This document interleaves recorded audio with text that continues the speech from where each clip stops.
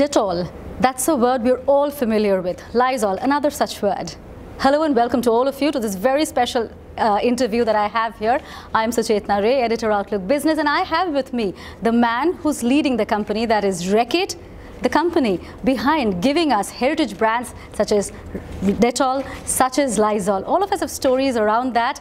So join me in welcoming Laxman Narasimhan, CEO of Reckitt. Thank you so much for taking the time out. Thank you for having me. My first question to you, what are your associations with the heritage brands that I just spoke about? Dettol, Lysol, Durex, these are like household names here. You know, Dettol's been in India since 1936. I remember going to Hull in England, and it's a maritime source. So some ship from there probably carried it into India. We've had factories in India for decades, and so Dettol's made here. Personally, you know, I grew up in Pune, and my brother was sick. He unfortunately passed away when I was 6 and he was 8. And when he was sick in the house, my mother relied on Dettol. So it's a brand I've known for years, ever since growing up, because we always used it in the house for disinfection and to ensure that people were safe. Apart from your heritage brands, another legacy of Reckitt is a kind of work that you do as far as the society is concerned. You have great campaigns running in the space of nutrition, which is hugely successful in India. Do you look at replicating these success models globally? If you look at the programs we have, like for example, what has been done in India really powerfully with Banega Swachh India, yes. With what we do with Mission Pani in the case of Harpic, and also what we do with you know, the Birds and Bees program with Durex. What we're really trying to get to is we as consumer companies have to drive behavior change in society. And it's our responsibility to be able to do that. We know how to communicate with consumers. We know how to drive that kind of behavior change. We're doing that. And in places like India, hygiene obviously is a foundation for health. We have to embrace that. And so Dettol Banega Swachh India is a campaign. We've run very similar things in various other parts of the world, and we continue to do so because it is the core foundation of building habits that make consumers, you know, in some ways adopt hygiene as a foundation for health, or that we educate people about Durex and about you know, sex education, so they really understand what it means as you know, as young people as they're growing up. So it's clearly an important element of our overall brand building story. Sustainability was intrinsic to the ethos of Reckitt even before it became a buzzword sometime in 2015 after the Paris Accord. So are there policy changes that you continue to make to keep in line with the climate summits and the deadlines that they set globally? So, you know, we as a company have embraced sustainability deeply. People may not appreciate how deep it is, but it is actually very deep. You know, we hit our carbon reduction goals of 66% reduction, which we had set for 2030. We achieved that this year. Now, of course, we're changing the goals and taking it up even further. If you look at our record of what we have, MSCI rates us at a AA on sustainability. We have a very strong Sustainalytics score, higher than many of our peer competitors. And if you look at our climate plan gets us to 1.38 degrees Celsius. As you know, the Paris Accord says we've got to be below 1.5 degrees Celsius. So we have in place the plans in order for us to do what we believe is appropriate given all the different summits and accords and all of it that exist. But what is important for us is that it's not an add-on. It's got to be embedded deeply in the business. We've got sustainability calculators in our innovation pipeline, and we have 30% of the products already today, heading to 50% of the products that will actually be much more sustainable in the design, right in the way we do it. We've set aggressive goals, but we've got to embed it inside the company, in our operations, in our innovation, and importantly, increasingly so, in the way we communicate with our consumers. Our brand Finish around the world does a great job in helping people understand that the pre-wash that we do is a big waste of water. So if you use a washing machine and use a tab like Finish, it actually helps us save water. So we are using our brands, the platforms that we have, in order to drive behavior change in what we do. As far as the 17 SDGs are concerned, the Sustainable Development Goals, which are the ones that you'll focus on specifically in the run-up to 2030? every brand is anchored in some kind of a sustainable development goal. We have a breadth of brands, as you can well imagine. So we have a large number of these that we do cover, not all of them, but several of them that we do cover.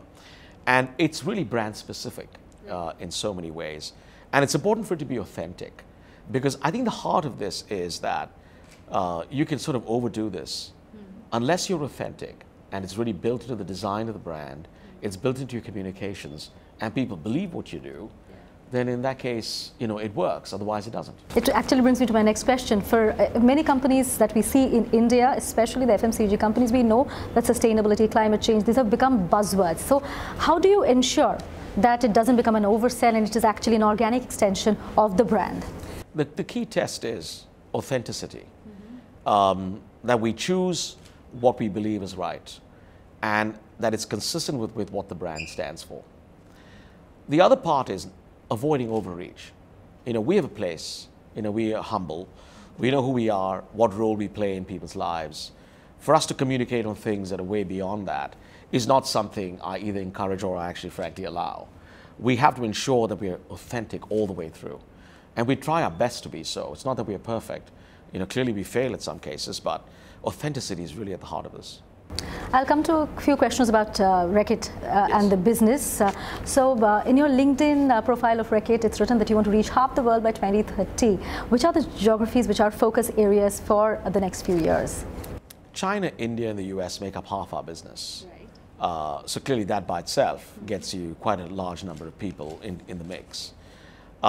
We are resetting our Africa, Middle East business. We believe there's a big opportunity, a large number of people there. We're also resetting our Latin American business as we go. Again, there's a big opportunity there as well. So my sense is that if you look at Europe, Australia, as well as the ASEAN countries, we're also present in those countries. So we're looking to ensure that our brands are available in places where they're most relevant, handling the four big questions we know that the world faces. How can hygiene be the foundation of health? How do we avoid sexually transmitted infections, over 1 million a day that are being transmitted? How do we ensure that we provide consumers with self-care solutions at a time when healthcare systems are under pressure? And how do we ensure that we have specialized nutrition for children and for adults? These are big problems the world faces, and I think trying to solve that, having an ambition to reach half of them, is the appropriate ambition that one must have. I have 3 quick fire questions for you. Which is your favorite brand coming out of Reckitt? I have to say, Dettol is one I have a deep affiliation to personally. But by the way, there are many brands in the world, and you're a parent of multiple brands, so you can't just say it's Dettol, but because my other people will feel that I didn't pay them enough attention. But I've said you can't take it back. Favorite city in India? My wife is from Bombay. I'm from Pune. Yeah. I like Pune. I'm just kidding. But I grew up in Bombay. I spent 5 years there too. But really, yes. Pune is where my heart is. It's where my dearest friends are. And it's where I spend time whenever I can. Your wife will understand. Which is the one city in India, between Pune and Bombay again, because you mentioned both, and one campaign which the city is crying out for? A Reckitt campaign. I think to be the Banega Swachh campaign, which gets into schools and really educates children about behaviors, is one that I would say we clearly embrace. Yeah. We have the World Toilet College in Aurangabad, which isn't far from Pune, by the way. But again, what we're doing there is we make a big difference to the lives of the people who are cleaning toilets. And we think that's a mission that is that's got a lot of heart to it. Yeah. I think the Birds and Bees program is something that I know the schools would benefit from. So the way I think of this is just one program, although clearly hygiene has a massive relevance in every city that we go to. We believe as Indians that cleanliness is next to godliness, and so it's got to be embedded in the kids and what they do. But we have multiple things we can stack on with that actually would make the place a much better place to be.